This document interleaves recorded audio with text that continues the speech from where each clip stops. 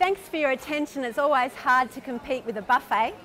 I'm here to talk to you about cardiac devices just to get them on your radar because of this popular opinion. And everywhere I go, I see patients with stickers on them whose rhythm is being monitored on the ward or in emergency or on the echo table.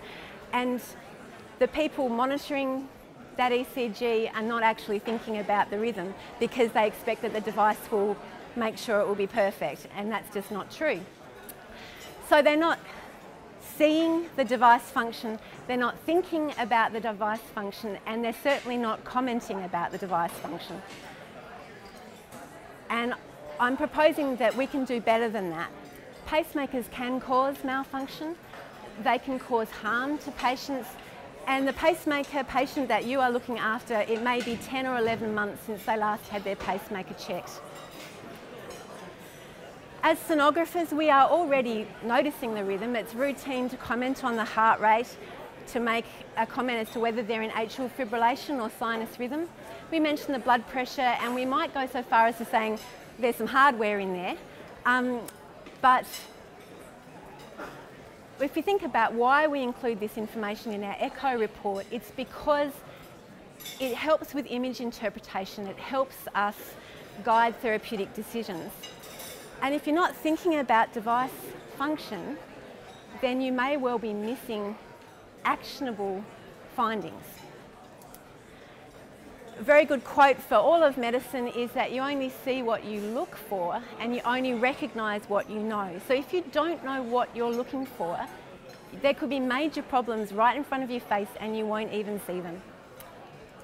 So my goal is to give you some things to recognise so that you learn to pay just enough attention that you can bring in the heavy weights if you think there might be a problem. So I'm going to get pacing on your radar, pacemaker performance. I'm going to encourage you to develop basic device literacy. I'm going to give you some red flags which I hope you'll recognise if you come across them, and you will come across them in your daily practice. And in doing all of this, I'm going to strengthen your relationship with your pacemaker people.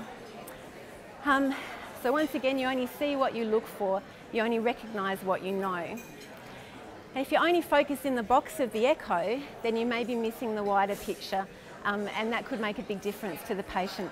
So the scenarios that I'm about to show you are real examples that from my real clinical experience where what I've noticed while paying attention to the echo has made a big difference to the patient. People sometimes fail to even notice that there's a pacemaker there or another cardiac device there. And an example where this could have been a major problem for the patient was a simple transesophageal echo pre-cardioversion request. So I turned up to do a device check post-procedure. So they did the toe, they did the cardioversion with the pads in the right place, and then I did the device check to make sure that we hadn't cooked the can. And rather embarrassingly, what we found is that the toe was completely unnecessary because the AF duration in the device's logbook meant that the toe wasn't even needed. So when atrial fibrillation duration is unknown, it's a good idea to remind your colleagues that all these devices keep a logbook, and that can be very helpful in knowing how to manage the patient. So logbooks will show you all about the arrhythmias, and they can be very helpful with making clinical decisions. And additional arrhythmias or patient activities, there's heart rate variation, there's all sorts of information in there that can be relevant to the clinician. So another example, this is one just from last week. I had a referral in the echo lab to see a patient who was in emergency who'd had a syncopal episode. They came up to the echo lab for me to do the echo, and I found a loop recorder. I had a conversation with the patient. Sure enough, they'd had this loop recorder put in to diagnose the cause of syncope. But some bright spark down in emergency thought that the best check for them was an echo. So he had a loop recorder interrogation as well because I knew that that would be helpful. So any patient who's got these very typical these very typical echo referral indications, so strokes, collapse, palpitations, the device data might be useful. Now, it's still important to do the echo, and perhaps while you're doing the echo, keep an eye on the rhythm, because pacemaker malfunction or variations in the heart rhythm could be a clue as well as the images that you're getting. So here's a suspicious rhythm. If you have a patient who's been having collapses and you see a rhythm like this, you probably should see it. You probably should think about it, maybe even talk to your pacemaker team about it, and you definitely should comment on it. So if you're not keeping half an eye on that, you may miss an actionable finding. Now, this rhythm may or may not be pacemaker malfunction. There are algorithms which mimic malfunction. You don't have to be the complete expert, but you should be paying some sort of attention. So just to remind you how to think about pacemaker rhythms, pacemakers, and I'm talking about a typical dual chamber pacemaker, they're there to make sure that the heartbeat starts, that you get that filling, and to make sure that the heartbeat finishes, so you get the emptying. And that's what the pacemaker is supposed to do. Make sure that we have an adequate tempo and that the ventricle follows the leader in the correct sequence. So that helps to make it simpler to think about starting the heartbeat, finishing the heartbeat. Just because there's a pacemaker there doesn't mean it's actually in charge. So a well-programmed pacemaker is like your favourite relative who will come to the rescue, but she's not interfering. She doesn't give you a hard time or try and take control when you're already managing beautifully by yourself. So pacemakers are programmed to avoid unnecessary pacing, and that means that we see a range of rhythms. Sometimes the patient is not paced at all. They're sensing the atrium, they're sensing the ventricle. Sometimes they're starting the heartbeat. Sometimes the pacemaker's helping to finish the heartbeat. Sometimes the pacemaker's doing everything. And you could see all four of these traces in the one patient. So that's what you need to be looking for. And I challenge you to actually comment on the rhythm that you see. So instead of just saying the rate was such and such, that you actually say, this is a paced in the atrium, sensed in the ventricle rhythm. Or maybe this patient is 100% paced in the ventricles because they've got a biventricular pacemaker. Put a little comment on the report. And to help you with that, it's good to have access to the pacemaker record. You can kind of cheat by looking at the last check and seeing if they're 100% ventricular paced or if they're 100% atrial paced. Now, is this actually helpful? Why would we bother to comment on that? And once again, we're looking for actionable findings when we see patients. This particular trace was from a very young man having an echo who happened to have a device, and it wasn't a request for complex resynchronization or anything like that. So whether or not this E to A wave fusion, which is caused by a long PR interval, whether or not that's actually a problem depends on whether or not this patient has their AV delay controlled by the device. If it's controlled by the device, then we have control over that AV delay. And in this particular patient, look at the difference we made. If I hadn't been paying attention, I wouldn't have realised that we could improve his diastolic filling time by 20%. And this is a fellow my age with heart failure. Can't hear me? Come a bit closer. It's going to be on the website. You'll hear me on the website. Yeah, you're most welcome to come forward. So these are your red flags. If you are scanning any patient who has complete heart block or who has a high ventricular pace percentage and you see an AV delay like any of those, then that is a red flag. You should be mentioning it in your report. You should be involving your pacemaker team. In the pacing lab, I have very different tools to the tools that I have in the echo lab. And a lot of the pacemakers will promise you, when you press the buttons, that they have already optimised the timing. And we don't have the tools in the pacing lab to know whether or not that's a lie. And for many of our patients, it's actually not accurate. And so we need you to use your tools in the echo lab to help us to do a better job in the pacing lab. So reminding, think about the starting and the finishing of the rhythms. DDD mode typically gets the ventricle to follow the atrium. And another scenario I'd like you to be able to recognise is what happens in the context of atrial arrhythmias. If the atrium's going at 300 beats a minute DDD mode will try and force the ventricle to keep up, which is clinically not a safe scenario. So modern pacemakers are designed to change their thinking and to stop tracking once the atrium gets to a certain level. But it doesn't always work as well as the advertising says it should. So here's an example of two patients. This is like when you're differentiating between constriction and restriction.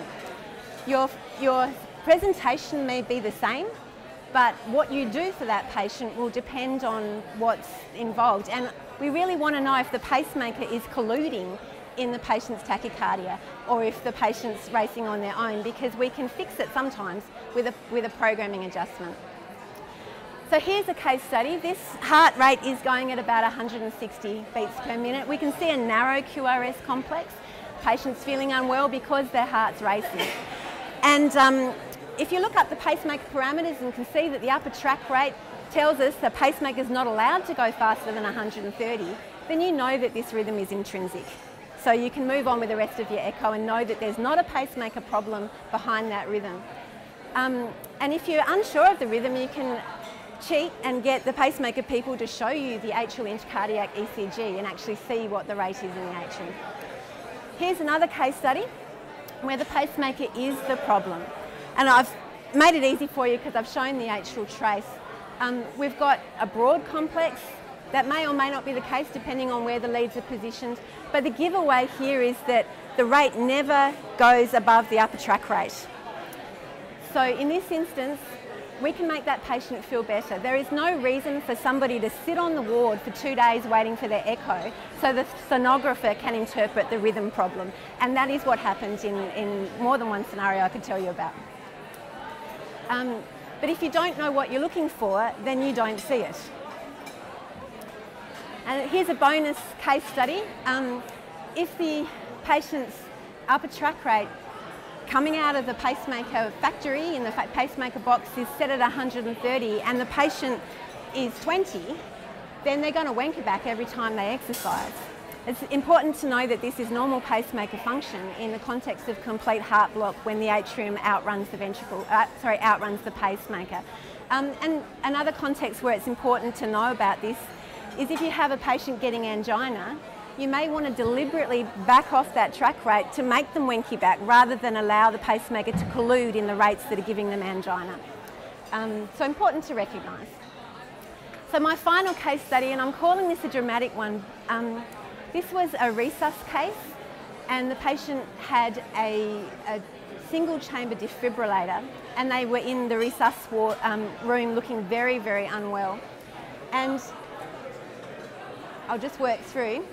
Clinically, they had a sensation of fullness in the head and neck and pounding and pulsing in the neck and cannon waves visible in the jugular vein. I'm not sure if my video will show here. No, it won't. Cannon waves in the jugular vein look like a little tick going tick, tick, tick, tick in time with the heartbeat. And they're a sign of disrupted AV synchrony. So when the ventricle is following the leader, then the blood moves forward the way it's supposed to. In this instance, the pacemaker function in the defibrillator was set to 40 to stay out of the way of the natural rhythm, which didn't need pacing. They only gave him a single chamber wire because it wasn't there to pace, it was there to detect tachyarrhythmias.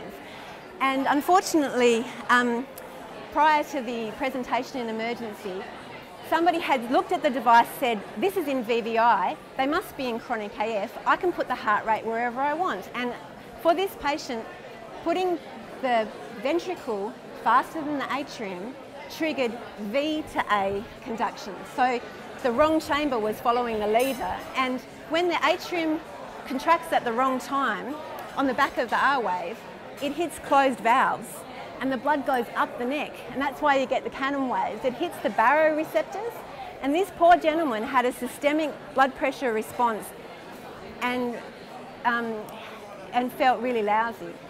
So before I even ultrasounded this patient, I knew what the problem was because I recognised the pattern. And it was a dramatic case because they had flagged him for palliation. They were going to turn off his defib and say, let's let nature take its course.